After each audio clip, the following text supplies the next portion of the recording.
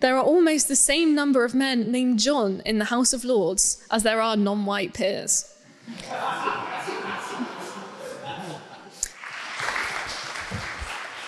Thank you. And with that, I put the motion before the House that this House believes the House of Lords is not fit for purpose. And I look to the Social Events Officer, Oriel College, to open the case for the proposition. Good evening, honoured members and guests. Thank you, Mr. President, for the incredible honour of speaking here this evening. And congratulations to the whole officer team on what has been an amazing term so far. The House of Lords has gone by many titles over the years. In 2017, it was known as the best daycare centre for the elderly in London. Clement Attlee described it as like a glass of champagne that has stood for 5 days.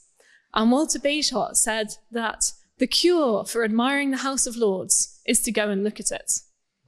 When the House of Lords was briefly abolished in 1649, it was because it was deemed useless and dangerous to the people of England. Clearly, the House of Lords has been unpopular for a long time. And yet, in this time, what has changed? The House of Lords has become less powerful. It has lost some of its hereditary peers, and yet its structure has become ever more bloated and ineffective, and ever less serving of the people. But before I get into the substance of my argument, it is my duty and my pleasure to introduce the speakers of the opposition. First, we have Sylvan Bennett-Shah, our Director of Innovation. It is appropriate that Sylvan is speaking on that side of the debate.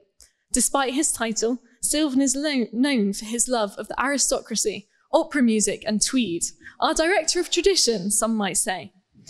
Second, we have Lord Kakar, Emeritus Professor of Surgery at University College London and a life peer. He has a very impressive list of achievements, with 3 degrees, multiple chairman positions, and is currently the Chancellor of Lincoln University. And finally, Lord Bilimoria, esteemed businessman, member of the House of Lords, and Chancellor of Birmingham University.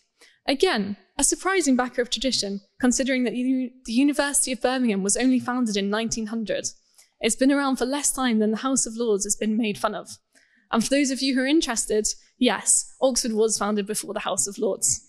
Mr. President, those are your speakers, and they are most welcome.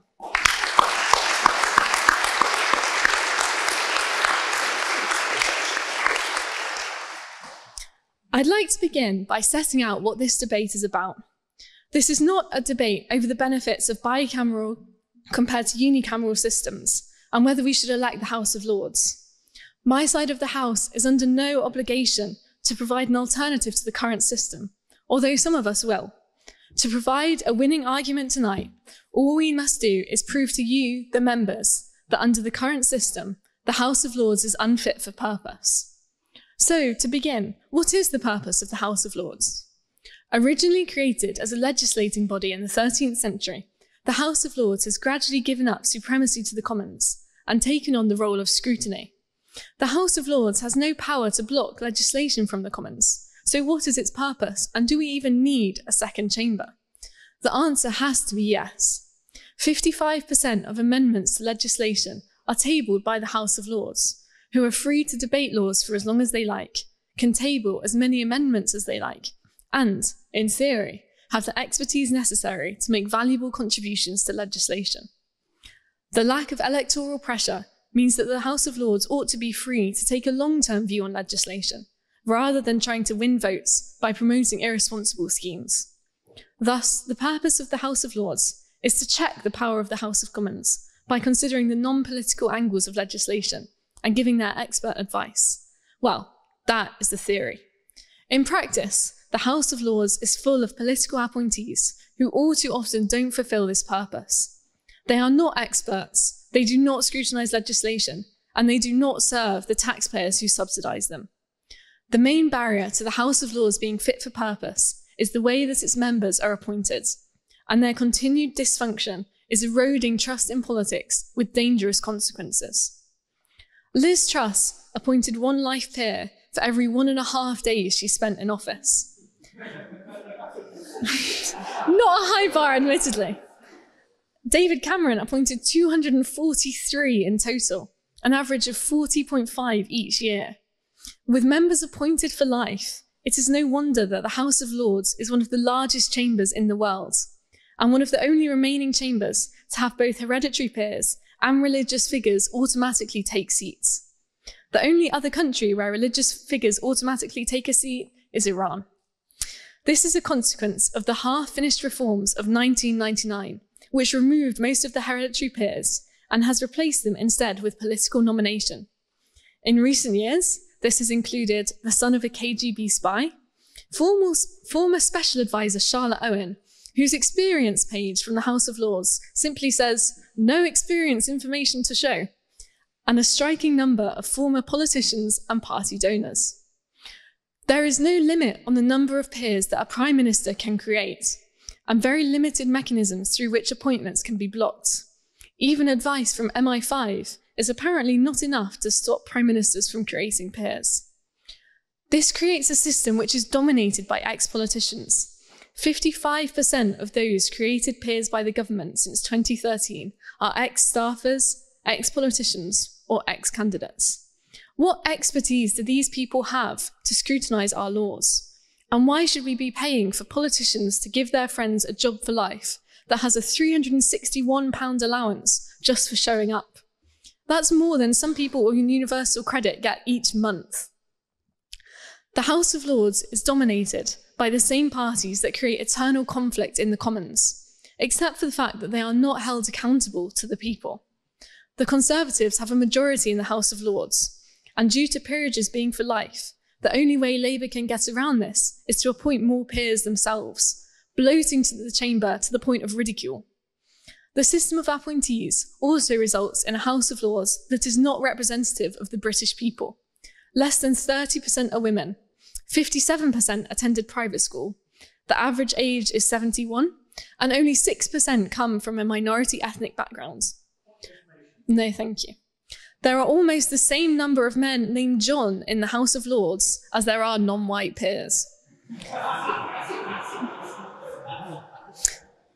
This is not a house which is capable of appreciating the needs of modern Britain. The appointment system means that all too often, those appointed to the House of Lords are only interested in the prestige and not in the act of governance. In 2022, 13% of Lords had attended rarely or never since 2015, and 58 had not attended at all. Those with political connections can pay their cronies for a position in the House of Lords, and then fail to do any of the work associated with the job. Their life promotion at expense of the taxpayer fulfills no purpose except for their own advancement.